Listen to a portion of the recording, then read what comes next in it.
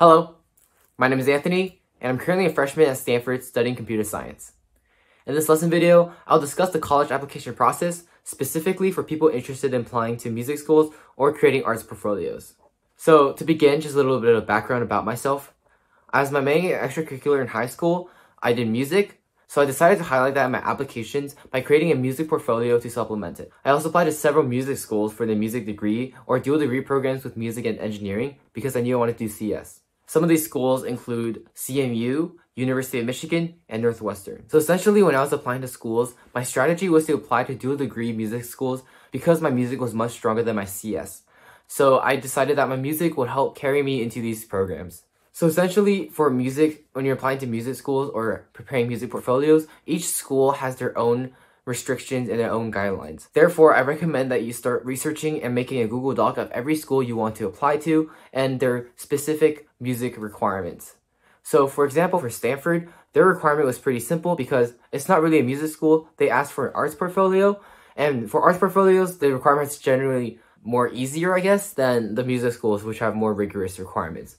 So for Stanford specifically, the requirement was basically just send in 10 minutes video worth of performance or music performance with, and for my year is COVID, so it was just solo instrumental, but sometimes they might even have accompanists, so make sure you prepare that as well. So that's the Stanford Arts Portfolio, and many other schools such as Harvard or other private schools also allow you to send in arts portfolios like this, and typically they range around 10 to 15 minutes of video performance for you to submit. And this is also very similar to arts, not just music. So for arts, basically you send in like a digital portfolio of your arts, but you can look into that more on your own in the school's websites. So we talked about preparing arts portfolios for specific schools like Stanford. Now I'll touch on a little bit about applying to music schools and those guidelines. So for music schools, it's a lot more rigorous. For example, when I applied to U Michigan or Northwestern, they also required me to prepare a spoken introduction of myself, as well as like scales and etudes and even more pieces.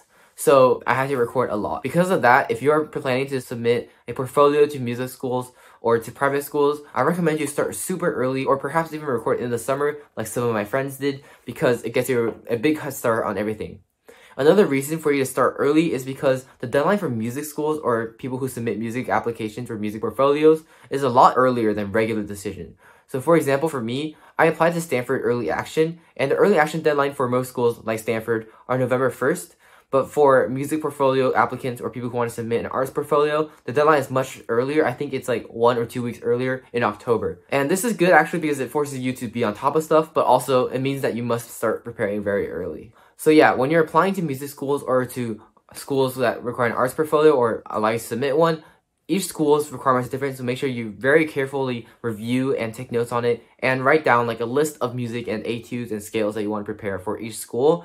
That way, when you're actually recording, you can tackle them at the same time and to reduce the amount of time you have to spend recording. Another huge tip that I have is that over the summer before senior year or before you apply to colleges and you know you want to do some music in college or maybe not even music major, just you want to play music, I strongly recommend that you email the music professor that you know will be teaching your instrument. For example, if you play flute, go ahead and send an email to the flute professor at X school, or you play clarinet, send an email to the clarinet teacher at X school, and try to set up a trial lesson with them. This is a very standard practice with musicians who want to continue music in college. So make sure, this is a very good tip if you want to get to know the professor better, because ultimately they'll probably be the ones who are listening to your audition or portfolio, and also that way you know what their teaching style is like and if you really want to learn from them in the future. So I told you to start early and how to prepare your music and do your research. So I'll talk about a little bit about my own personal experience applying to music schools and preparing music for arts portfolios or my auditions.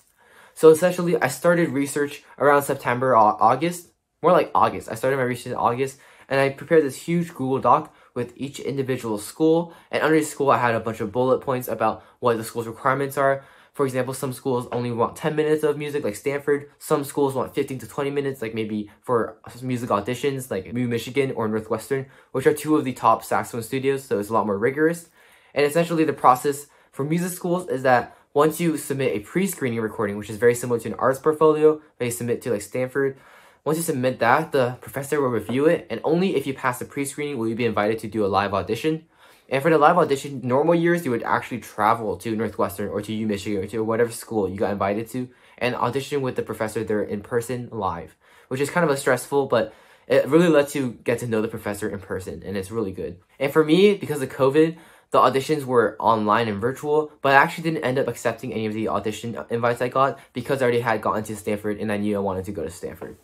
So yeah, after I did my research and picked out the music I want to play, I asked a lot of my mentors and teachers that I met throughout high school to guide me and give me advice on what pieces I should play for my saxophone audition.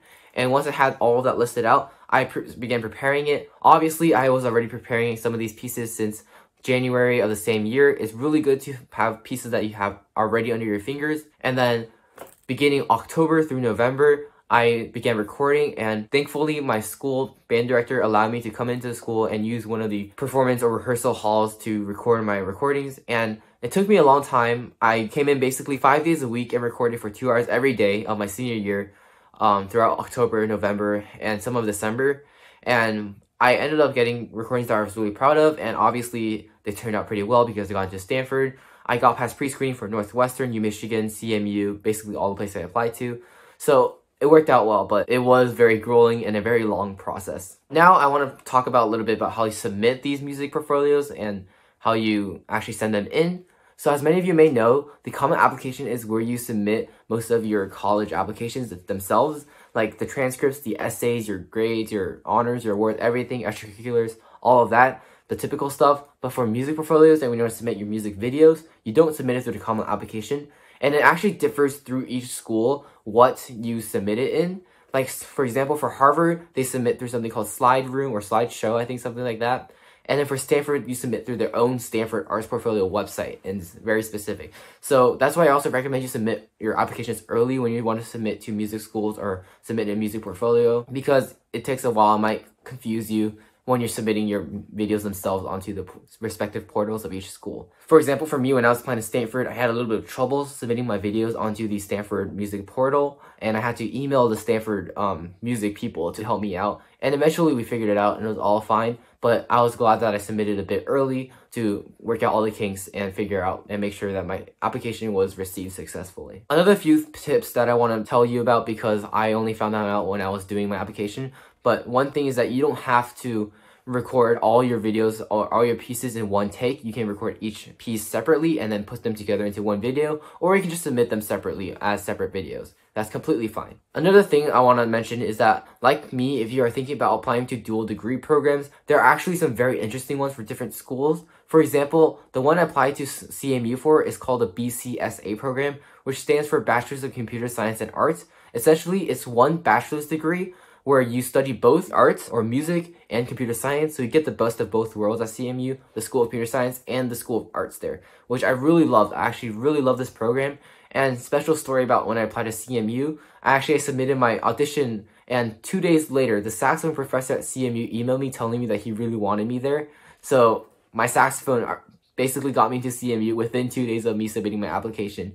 And unfortunately, I had to turn him down for Stanford, but it was really nice to see somebody who really wanted me there at their school. And honestly, I would have been so happy going to CMU and doing the BCSA program there. That program just sounds perfect for me, who is like a lover of both CS and music. So yeah, like in that case, I feel like if you are really strong at music or art or anything in that sense, and you want to show colleges more about who you are and prove to them that what you talked about in your extracurriculars or your essays is true, I really recommend you submit or prepare a music audition, a video to send into colleges so to let them see. The only reason that they'll knock you down if you submit a music audition or a music video is if you're considered a waste of time for them to listen to you. But in the most common case, it's just if you aren't good enough or like super good, they'll just be like, okay, cool, they can actually play their instrument, they're actually competent. And then the other level is if you're super good, they might be like, oh my god, we really want this person in our music program. We really want them to play with us here at X school. And the only chance of them thinking of your music portfolio being a bad thing to your application is if it's super bad. So just spend a bit of time on it, make sure it's clean and good, have your teachers check it, have your teachers listen to it, and you should be completely fine. And another thing on a similar note is that the music portfolio or audition or music supplement is graded by the professor at each school, which is why I recommended you to take lessons from the professors at each school. And it's usually graded like on a scale of like 1 to 6, for example, at Stanford, 1 being the best and 6 being the worst. So like if you get, like I said, if you get anything between like a 3 or 4, it won't help your application too much, but also won't hurt. So like it's always worth a shot. If you get a 1, I actually looked at my Stanford admissions file and I found out that I got a 1 on my arts portfolio. A 1 basically means that the saxophone professor or the music professor who listened to your audition really wants you at the school, and they're recommending the admissions office to let you into the school, to accept you, just so the music program may have you.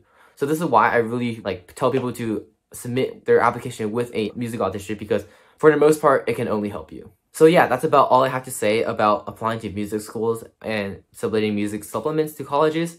Overall, just make sure you do a lot of research and organize it on a Google Doc on each school's specific requirements, and try to film your portfolio so that you can submit the same videos to each school. Kill 3 birds with 1 stone, however the saying goes. And make sure you start preparing early. The earlier the better. So yeah, if you have any questions, feel free to let me know or sign up for one of my tutoring sessions. And I hope you've enjoyed this class. Let me know if you have any questions.